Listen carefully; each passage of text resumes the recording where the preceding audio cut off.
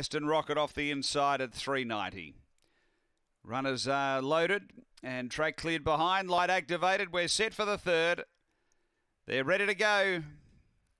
Racing, Spring Mayfield out well. It's up there looking for the front. Wickham ducked in behind it, then Boogie Value. Next, Claretown George mustering through Christie's Bro and Aston Rocket. So they're across the track. It's a good battle. Spring Mayfield driving with Christie's Bro, then Aston Rocket. Spring Mayfield, yes, does enough. Spring Mayfield beats Christie's Bro.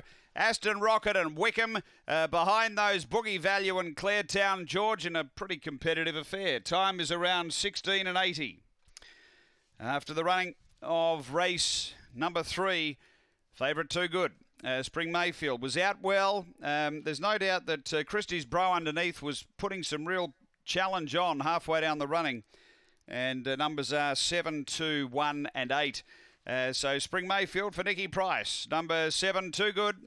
Second to 2, Christie's Bro, Marty Doyle. And third to 1, Aston Rocket for Dave Peckham.